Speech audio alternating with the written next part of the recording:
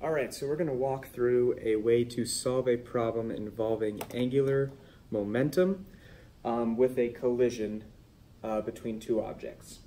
So in this problem, it's specified that a bullet's flying in at an unknown velocity and collides with this rod with a mass of 4 kilograms and a length of 0.5 meters.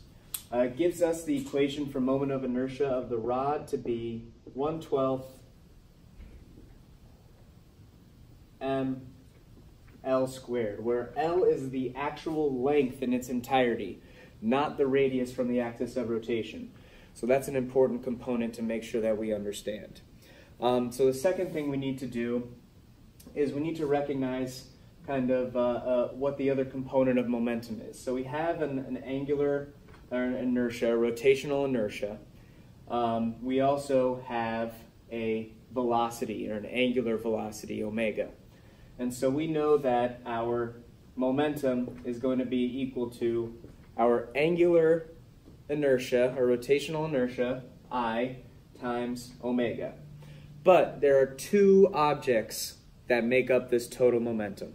So let's talk about how we can find the total momentum of the whole system.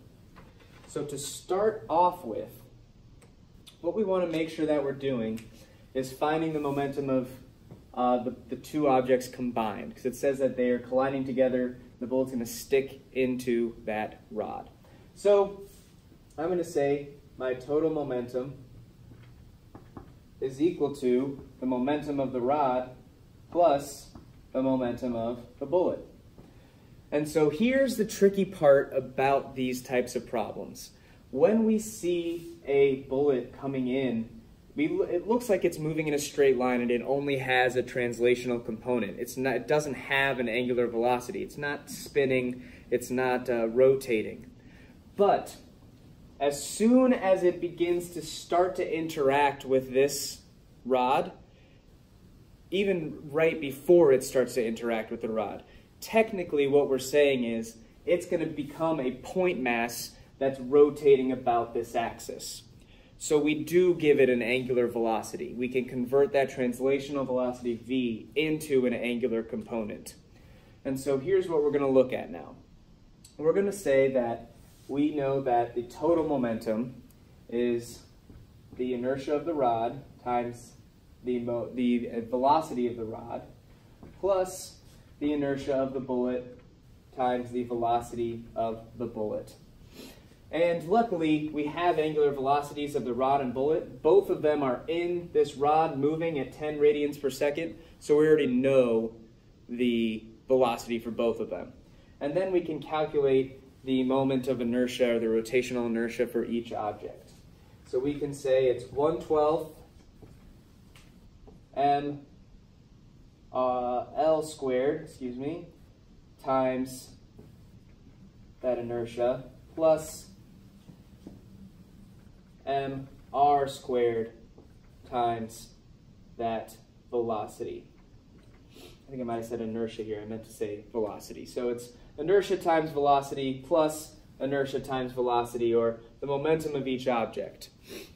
And we can't just kind of lump the mass of the bullet into the rod's mass equation or the rod's inertia equation, because by embedding itself, it changes its actual kind of coefficient and the way that the mass is distributed. So we just treat them as two separate objects and add them together after that. And when we do that, we know all these values now, making sure that L is actually 0.5 in this case, and R is 0.25, because this is from the axis of rotation, whereas this L is the full length here. We should get a value that is equal to 0.835. And the unit for this is kind of a little bit odd. We're doing a kilogram meter squared radian per second. So it's just all the units that we have multiplied together. So it's a kilogram meter squared radian per second. Boom. Now, what is the next component that we're looking at here? Well, we need to figure out what the velocity of the bullet was just before impact. So let's jump over to this section here. The velocity of the bullet just before impact. We're going to say that the bullet, or we know that the bullet is entering at an angle. So any velocity that we find now is going to only be this parallel component. That's the velocity that we're going to actually be able to find. Any velocity that was part of this component is going to be lost. It's not actually going to make up a portion of the velocity that's going to solve the problem for us. So let's first consider the perpendicular momentum. We know that our total momentum was 0.8351, and so all of that momentum had to come from the bullet, because in the problem it specifies that the rod was actually stationary. The rod was stationary before the collision. So we're going to take that bullet and we're going to say, well, the total momentum is equal to the inertia of the bullet times the angular velocity of the bullet. Now again, it's tempting to say, well, the bullet didn't have any angular velocity. It's moving in a straight line here. But remember, the instant it's about to interact with this rotating rod, we can convert its velocity into an angular velocity. So we can say that instead of I of the bullet, omega of the bullet, we can say that that's mr squared times, now instead of the angular component, we're only going to get the actual translational component, and so we can convert that into velocity over radius. And it actually ends up being m, the radius squared component cancels out here with this radius, so it's m times radius times v. And so we can say that's equal to 0.8351. This is the mass of the bullet, and this is the radius where it's hitting, which is 0.25. And when we solve for that, we get a significantly large velocity. But here's the trick. Remember, we only found that perpendicular component of velocity. So what we need to be able to do is say that this is a v perpendicular, right? But we need to find this component, where this is actually 30 degrees, because this is 60 degrees. So we can say that cosine of 30 degrees, make sure your calculator's in degrees for this component, because it's 30 degrees, not 30 radians. Cosine of 30 degrees is v parallel over v, and the hypotenuse is the component that we're actually looking for here. And when we solve for that, we end up getting a total velocity. The hypotenuse velocity value is going to be 1,285.8. Okay, so now we've got two parts here. The last thing we need to do is we want to figure out how much energy was lost during that collision. Because remember, part of what's happening here, first of all, it's an inelastic collision, so mechanical energy is not going to be conserved necessarily. And then second of all, it is a collision at an angle with a rotating object, meaning this parallel component actually does nothing to the rotation of the object. It doesn't apply any torque whatsoever. And so that's another area that we might be losing energy from. So to set up this problem, I know that my energy, let's pick out a different color here. I know that my energy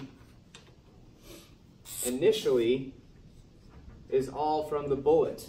My energy initially is all from the bullet, so that's just 1/2 mv squared, where m is the mass of the bullet and v is the velocity that I found in that part there. And when I plug those values in, I end up getting a value for energy that is 2,480 joules. The second part I want to consider is what is my energy after the collision, or my final energy. And I can find that by finding the energy of each individual object. But I know both of them are still moving at 10 radians per second. So I'm going to say it's 1/2 I of the rod, omega of the rod squared, plus 1/2 I of the bullet times omega of the bullet squared. All right? So again, and these are again all values that we already knew how to calculate here. 1/2 ml squared is I of the rod, or the rotational inertia of the rod, and then omega of the rod is 10, as is omega of the, I'm sorry, they should say bullet here. Let's correct that.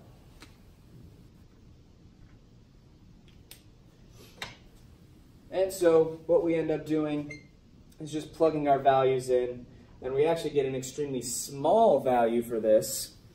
We get a value of about 4 joules, 4.175 joules.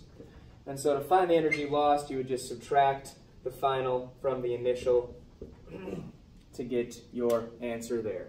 So hopefully this was helpful in terms of thinking about conservation of momentum now in a rotational dimension, and also applying a couple of different ideas now in terms of momentum and energy lost, and how we can take an object that has a translational velocity and convert it into rotational value. Thanks.